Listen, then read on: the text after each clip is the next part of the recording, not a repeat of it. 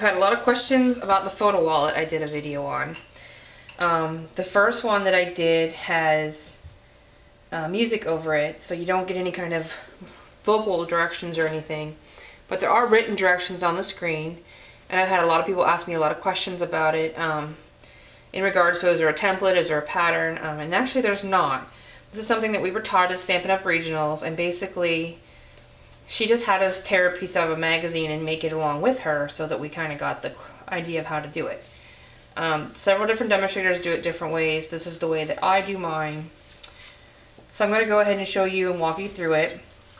And basically when you fold it, it just makes these pockets and you put your pictures in it. And there's also pockets on the ends of it that you can put pictures in right here, just like that. And then when you open it up, you've also got two more pockets here on the inside to put your paper in. Then you just make some kind of binding. You can make it for Halloween, you can make it for Christmas. These are perfect for babies, new babies, grandparents, perfect little things. You can decorate anyone you want. This is a Halloween one, this is another Halloween one. I'm just folding. So here we go, I'm going to show you how to do it. So first thing you need is a 12 by 12 sheet of designer paper, double-sided. I haven't made this photo wallet with any other paper other than Stampin' Up's designer paper. It seems to be the perfect lightweight paper for this. I don't know how well it would work with harder, thicker cardstock, so you kind of have to play around with it and see what works best for you. So basically you're just going to take your 12 by 12 designer paper. First thing you're going to do is you're going to fold it in half. And you're going to want to use a bone folder if you've got one, because this will really help you get the nice creases that you're going to want to have. Because the better it's creased, the better it's going to go together and it's going to look nicer. If you fold it in half, you want to go ahead and open it up. Determine which side of your paper you want in and which side of your paper you want out. And then that will help you kind of decide what you're going to do with it. And then you're going to take, so you have your crease line here in the middle.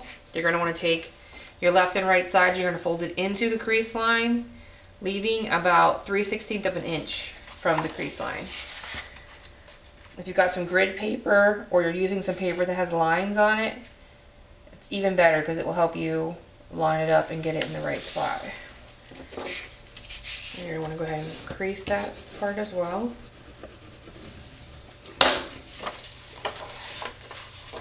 And go ahead and open it up. Do the same thing again on the other side. And see, with paper that's lined, you can kind of get an idea. Gives you kind of a line that you can judge from. But you can use any kind of pattern. It doesn't have to have lines on it. Whatever you've got handy laying around. Okay. Once you have that all folded, then you have this. Got this with the opening in the middle. Okay. You're going to want to open it back up. You're going to take your corner into your first line. So you're going to want to take it and fold it in like this. I can see that with stripes it's going to make it kind of hard to see where my score line is. And you're going to want to make these little triangles on all four corners of your paper.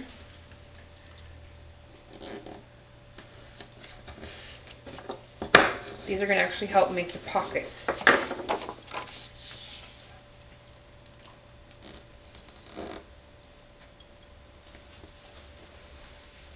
And remember, you want to stay towards the left of that score line.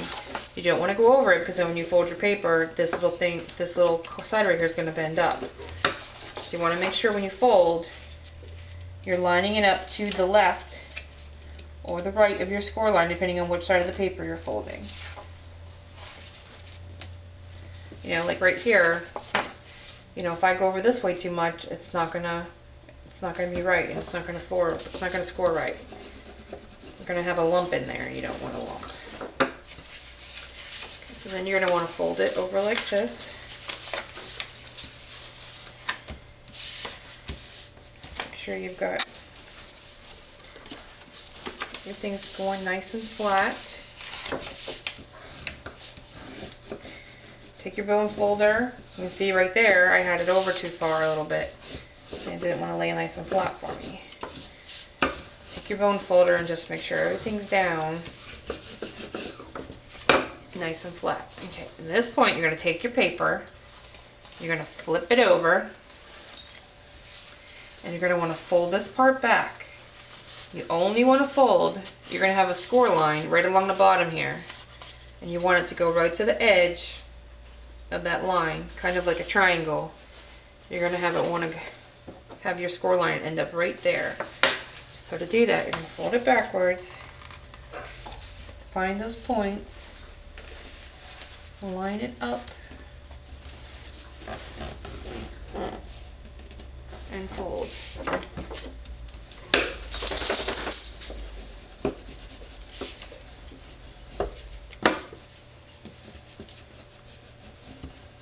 Just like that. Okay? So you see how we're just at the point right there?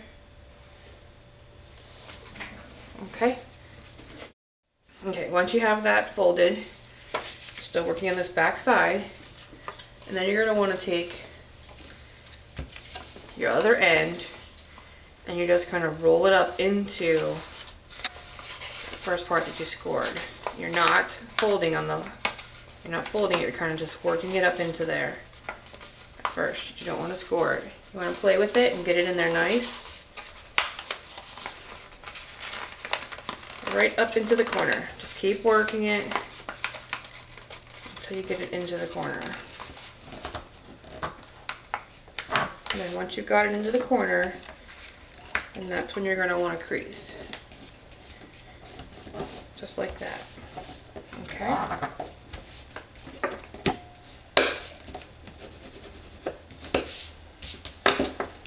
This is where having the bone folder really comes in handy to give you all those nice tight creases.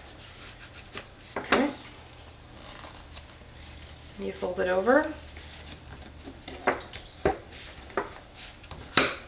And voila, you have your photo wallet.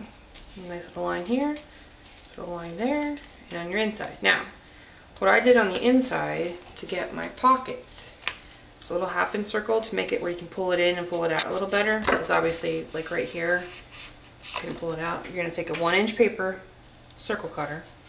You got these lines on the side that represent the half mark. I just slide it in to the edge of my paper, to the half, and just punch a half circle. And then do the same thing on the other side.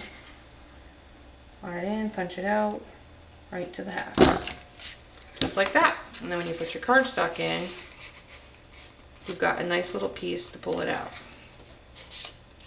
And don't forget, you got a pocket down here, and your 2 pockets here. And you just decorate it however you want. You know, I put a tab on the end. Mine's been used and abused, basically. You can tie a ribbon around the top. You can make a paper, or anything you want to attach it.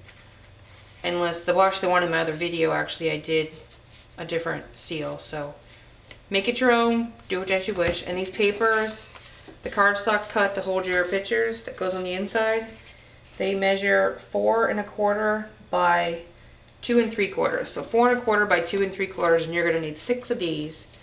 And another thing you can do is make them different colors to match your paper. So I've got black, I've got pumpkin, and I've got mustard to match this cardstock right here.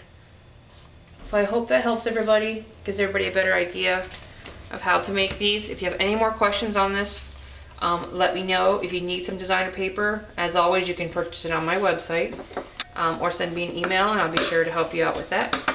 And that's about everything. Have a great day. Thanks.